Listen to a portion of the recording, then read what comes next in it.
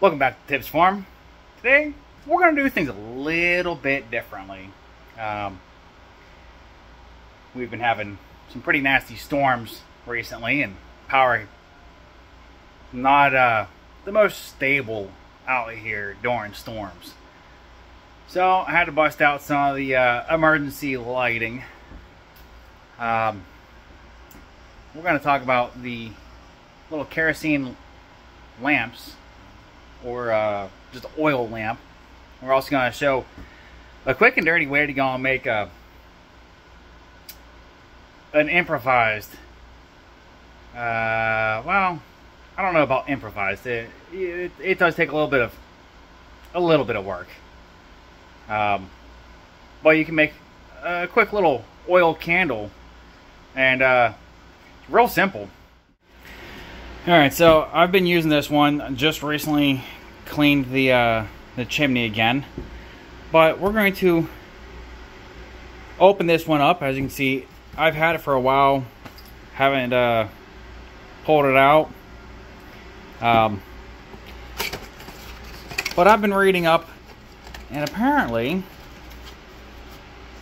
there are people that have used diesel. Well, and the diesel fuel at the pump is, one, ultra low sulfur, so it's not going to be like back in the 90s and beyond, when trying to use diesel on these things, it's going to stink you out and be horrendous. I don't know. We'll see, and we'll also see how the light compares between the two. I also went and recently learned that this is just way too high. I looked at some of my other boxes, and they have the wick exactly like this. So I accidentally went and learned something on how to make these things a little bit brighter. And if we look, there's a little tab that goes down, and then on the complete opposite side there's another tab. I'm just going to reach my finger up, bend it out just enough, and I can pop this off. Maybe this side. There we go. Pop this off. So I'm not going to throw this away. I'm not going to destroy it or anything. I will be using it here in a second. But what I need, I'm actually going to be using this as my guide. I don't like how frayed this is. I'm going to clean that up a little bit. Might need some scissors. And with the power of video editing, scissors have appeared in my hand. So we're just going to cut straight across.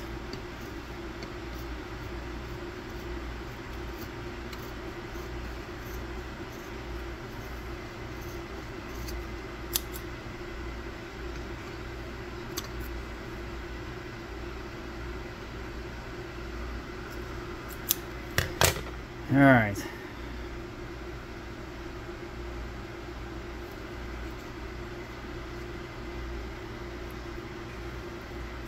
Tidy it up a little bit more.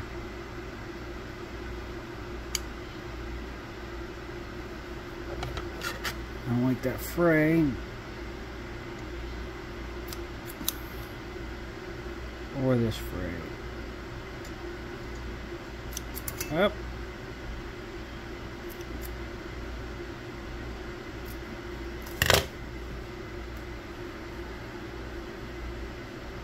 That's good enough. Alright. So, before I put this back on, I'm actually going to go get some diesel in here. This right here is regular lamp oil, which it smells, for the most part, just like regular K1 kerosene.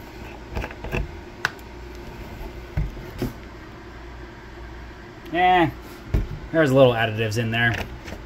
It's not straight kerosene, but it's pretty much kerosene. Alright, let me go get some diesel in that, and I will make sure that the wick gets wet also. Alright, and I'm back. So,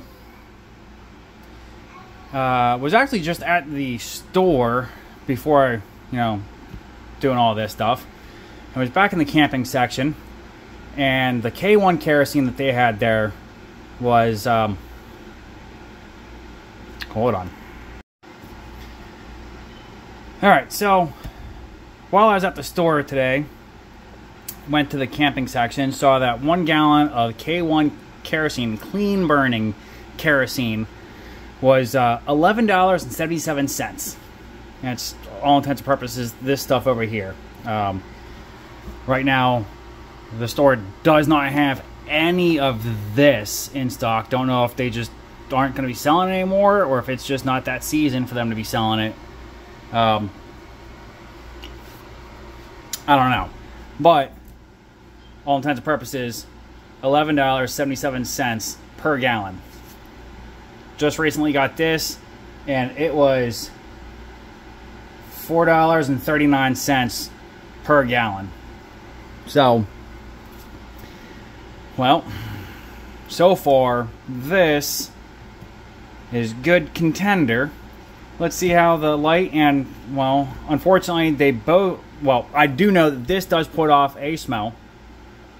I'm sure you've all ran a kerosene lamp.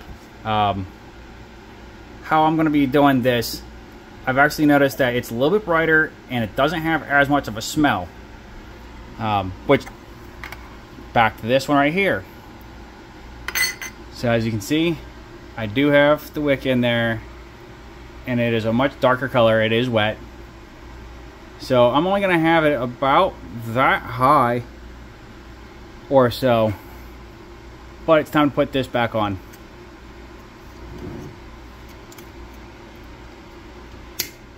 There we go. Let's go ahead and take this one off. And I don't know if you can see down in that one. I have been using it, so it is kind of dark. That wick is, it's kind of down in there quite a bit. Down below. And it might be a little too low. Alright, so let's see. Alright, so they do both light.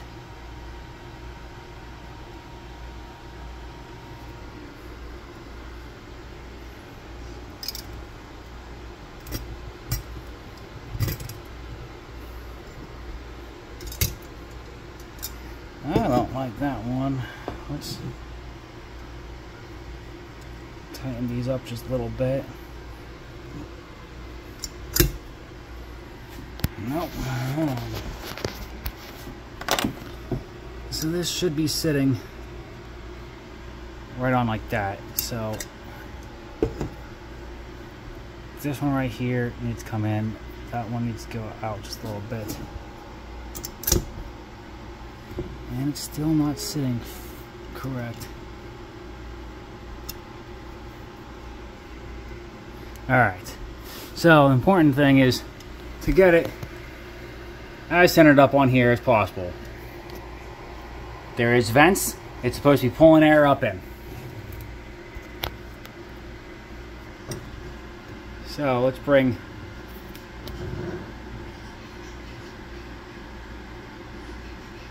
interesting.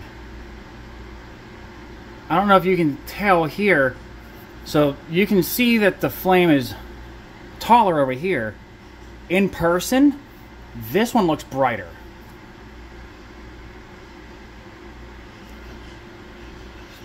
Bring them up little by little.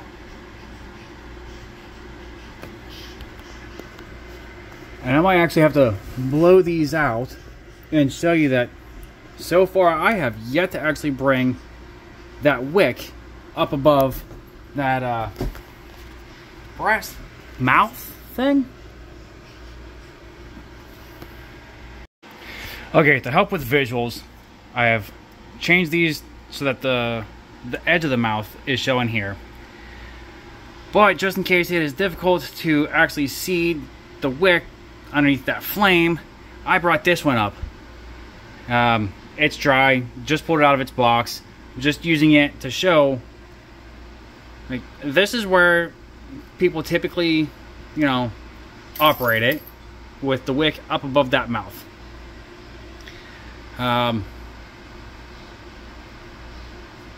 Right now, the wicks are approximately right there. Right about there. So that's how bright they are. Get back to side or front on flame. And see, this is what happens whenever you go and bring it up above. It got all smoky, and now look. It's a real dingy, smoky. It's literally, it is smoking, even at such a small amount, and it's not putting out as much light as it was. And then the actual flame, it's misshapen. So let's get back down below that mouth. And these don't like going up above and then coming back down. It almost seems like that brass mouth has to warm up a little bit to help the oxygen get pulled in up through here to go and give it a nice clean burn.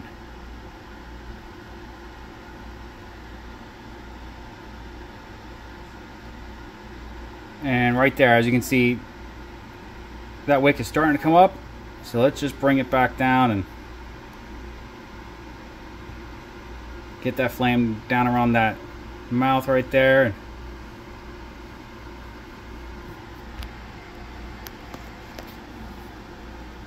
I'm gonna have to say that the diesel fuel might actually be a little bit brighter with a smaller flame. And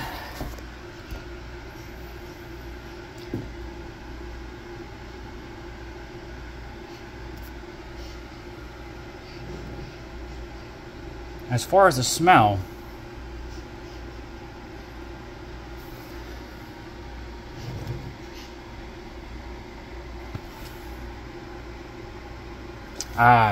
honestly, there's not much of a smell on either one. The diesel might be just a faint sweetness in there. It does not smell like diesel fuel. It doesn't smell like a diesel truck. It smells warm. I think that's the only way I can explain it, is it just smells warm. And I don't know how well you can go and see down in there to see that wick, but it's only raised about that high. So really wish it was dark out. Actually, you know what, let me just turn the lights off. Alright, so my phone died. Didn't realize that I was running low on battery. I do have it charged, on charge right now, so we'll go from there. While I was waiting for it to charge, I did turn these down, and I learned something a little bit. The diesel can get turned down real low and it stayed about there, whereas the lamp oil, kerosene, it ended up starting getting brighter. It didn't have just a straight blue flame. Now, after some time, they both started to get, but I had to adjust the kerosene one twice before the diesel ever even started acting up. Now, I will say, at this low, they do actually put off a smell.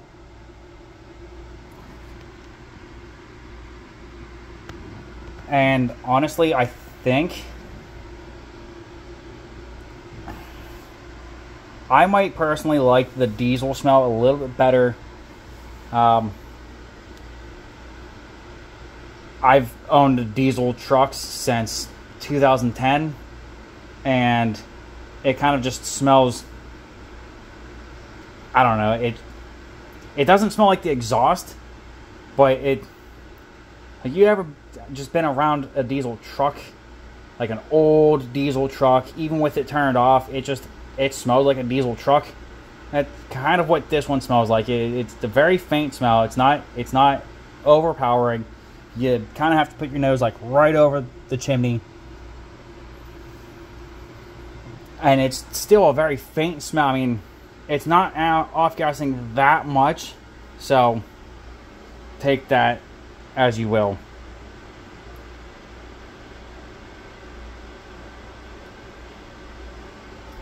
But as you can see, I mean, it puts out a decent amount of light. Turn that one back down.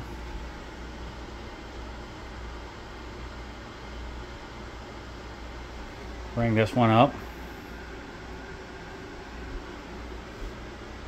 Bring this one back up.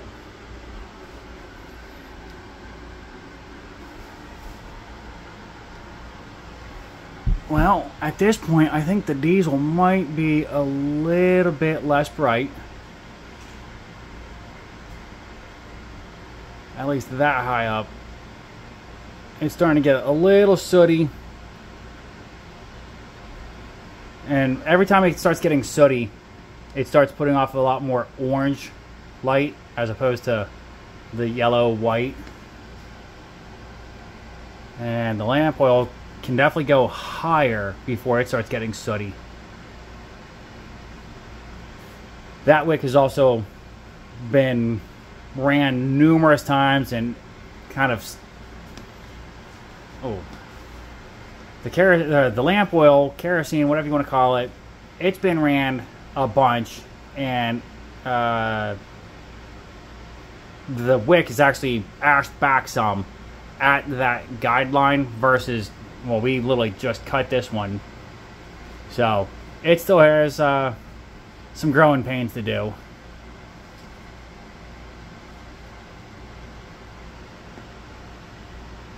But for the price, and I mean,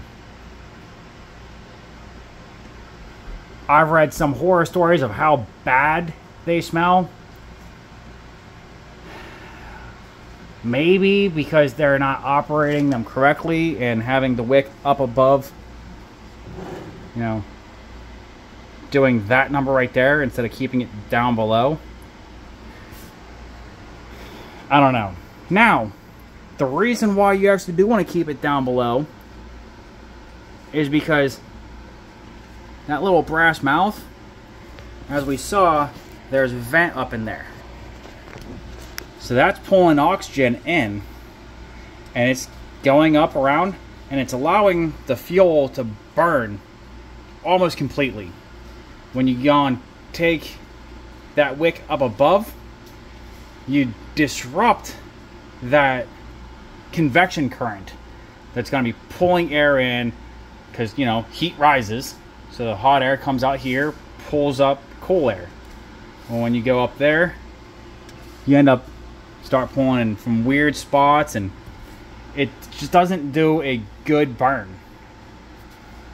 And that's why they become very sooty very quick, and they have real very, very strong distinct smell. Like this, they're clean, they don't really smell much, and they actually are brighter. So I think that's enough for that. Next, I'm going to show the you know, the oil. Let me turn the lights back on. There, a little better. So, like I was saying, the oil candle, real simple. This is a old baby food jar. Basically anything that's, you know, not going to melt or burn. So glass and a metal lid. And then, you know, we have the stuff right here to make one. So, you know, it's all cleaned. Just to show that you don't need anything fancy to get this done. Literally just a screw can be used to get your hole in there. See if I can prop you up correctly.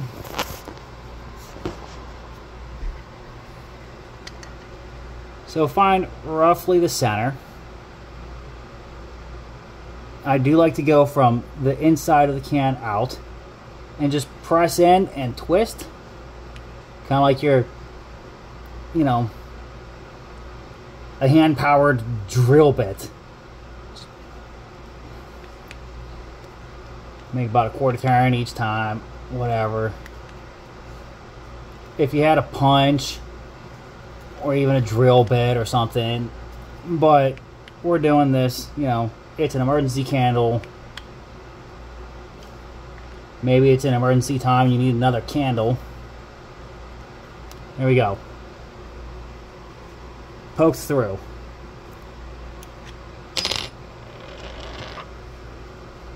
See that little hole? Alright. Next we're going to get... It doesn't matter the brand. Yeah, I'm sure this is Peaches and Cream. The important part is 100% cotton.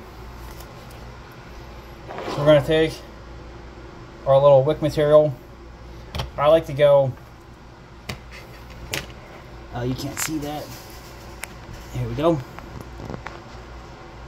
I like to drop it down in there and let it get a little bit of a coil before I cut it. Let me try to set you up.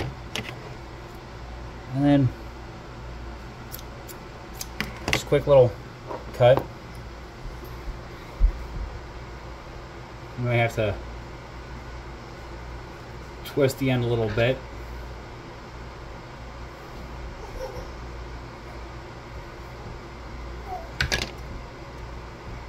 Maybe wet your fingers.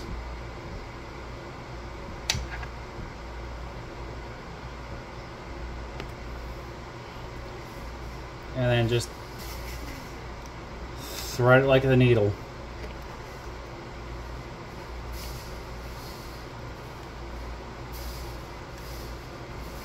Alright, that's going to be a bit excessive, but it gets the job done. We'll be pulling it back down anyway to adjust that height. So, since I have two jars here, I'm going to fill one up with diesel and one up with this lamp oil and see how the candles do.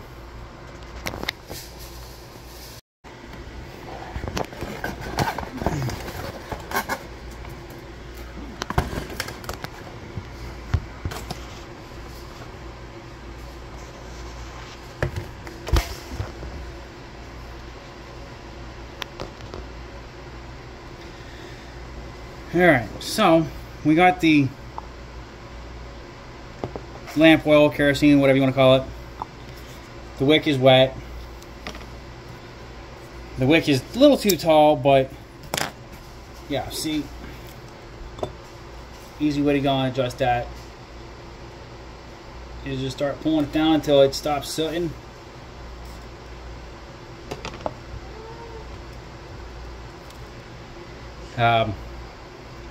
I will say, be very careful whenever you have an open flame and an open combustible fuel source. It's not flammable like gasoline, it's combustible, but I'm able to use a lighter to get the wick lit, so be careful. It is fire.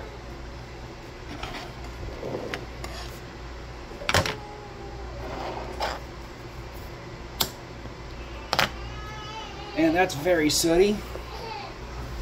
So,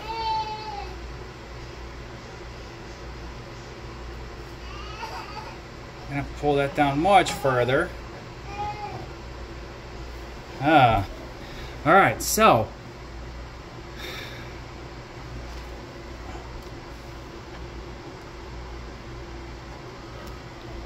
I wonder, now that it lit once,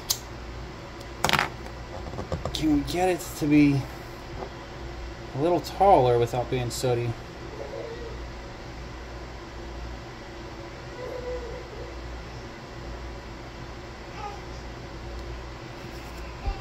Even that.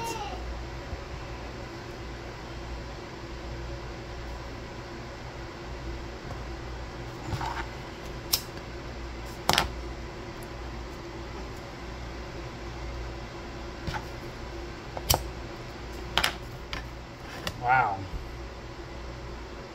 Maybe if I fan it open some.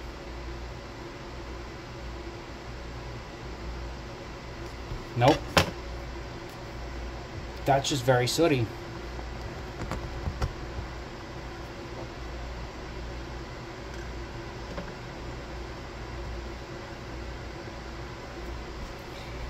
Alright, I do not recommend diesel as a candle. That is extremely sooty. But the lamp oil, kerosene, much better.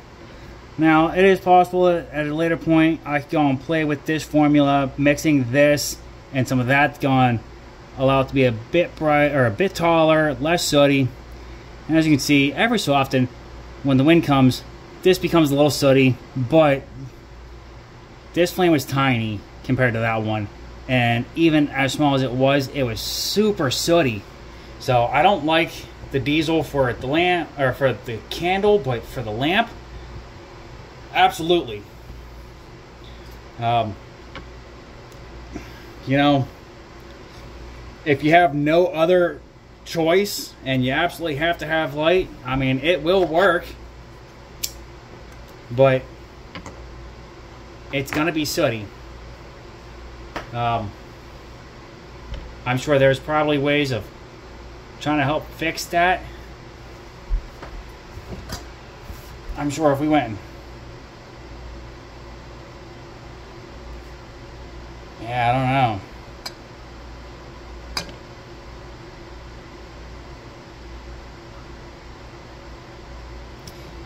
Yeah, I don't know. I don't care for the diesel for the candles, but for the lamps, absolutely. I'll have to go and put this back in the jerry can and probably fill this up with some more of the lamp oil.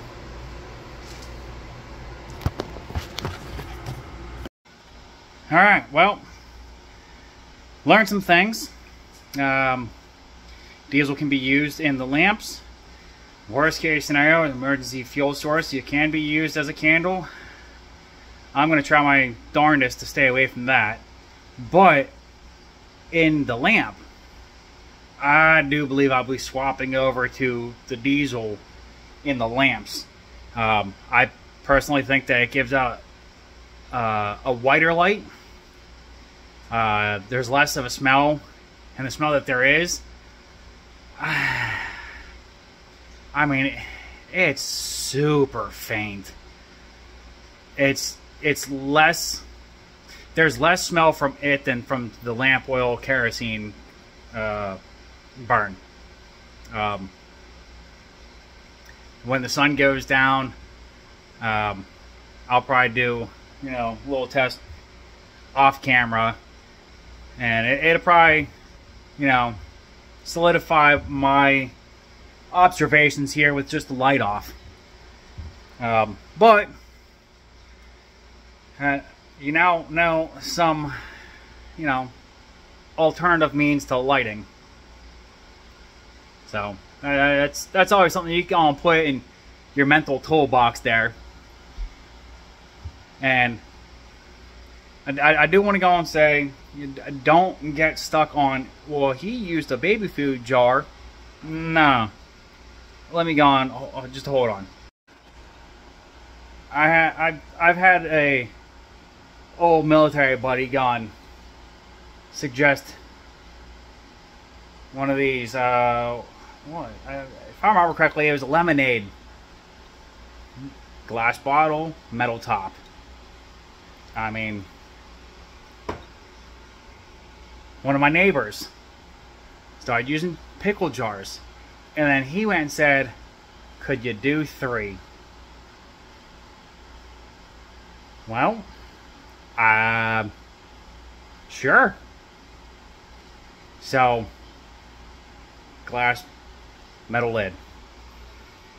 Metal can, metal lid. It don't matter. As long as it's not going to be something that, you know, melts or burns. If you are using glass, make sure it's something that can withstand a decent amount of heat. That metal lid should help going, you know, kick some of that heat away. I basically act as a heat sink. I don't know. Be safe.